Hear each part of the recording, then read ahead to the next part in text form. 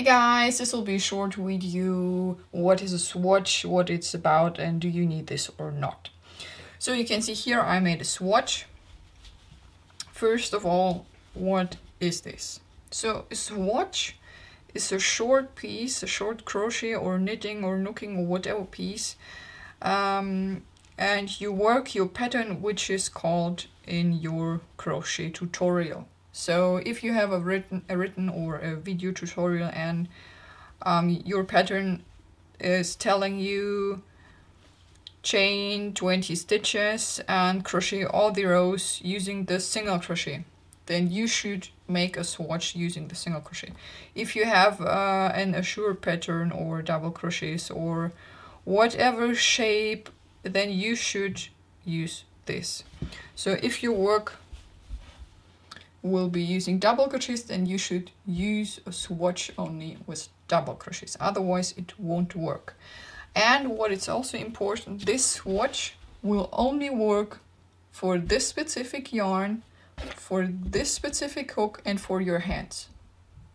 So if you give the same yarn and the same hook to your neighbor, he will have a different swatch than you.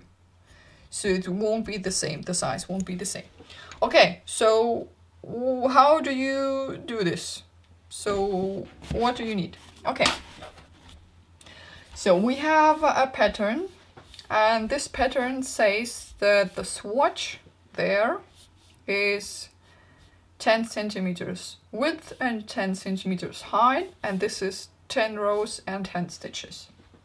So now you can decide if you want to do a swatch. You can crochet 10 centimeters and 10 centimeters. So you crochet width and height 10 centimeters, or you start with 10 stitches and you crochet 10 rows. And this is what I did. So I chained 10, whoops, that was my, okay. So I chained, don't do this. My nail. Okay, so I chained 10 stitches, then I made a turning chain and I crochet 10 rows, and then you take your ruler. Okay, so 10 stitches are 14 centimeters and 10 rows are 12.5 centimeters. So, and then you have your pattern, and the pattern is telling you chain 200 stitches and crochet 20 rows. And then you should have 200 centimeters width and 20 centimeters height. So, you don't know how many stitches and how many rows do I need to get this size. So this is why we're doing the swatch. Okay, so now we'll calculate a little bit. So you have 10 stitches. Okay, we made 10 stitches. And 10 stitches are 14 centimeters. So, and we don't know how many stitches do we need to get 200 centimeters. We don't know this. So what do? We do this.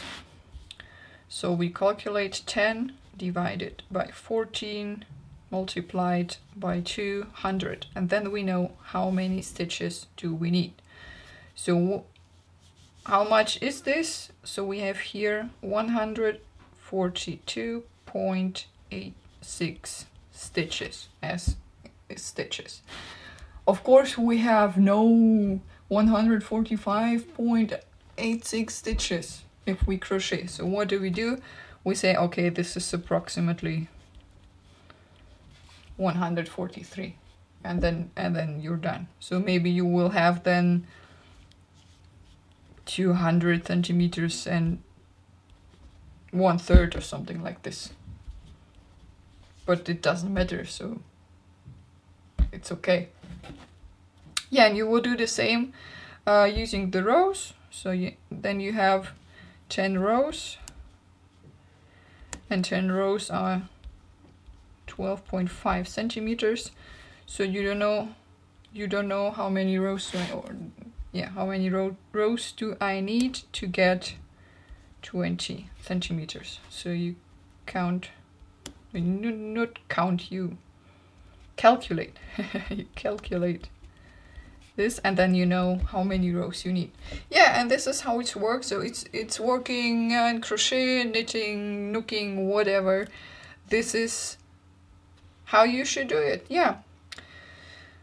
I try to create my tutorials that you do not need a swatch. So I try always to say how you can crochet without this stuff, because this is time and it's work, and also the yarn.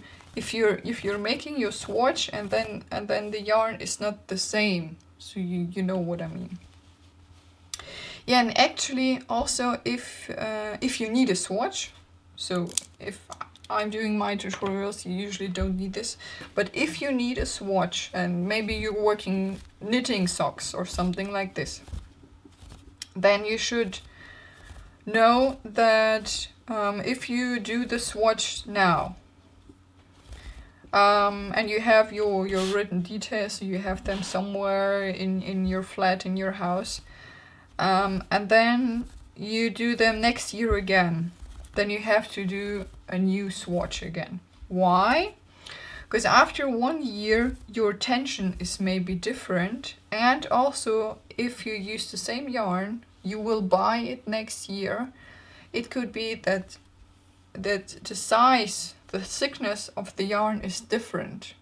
Doesn't matter if the company name is telling you that this is the same. It could be that it's different. It's possible. So if you didn't make the swatch yesterday and you have a new yarn and maybe your skill is different now, you should always do a new swatch. Yeah, okay. So I hope this tutorial was helpful, and until next time. Bye bye.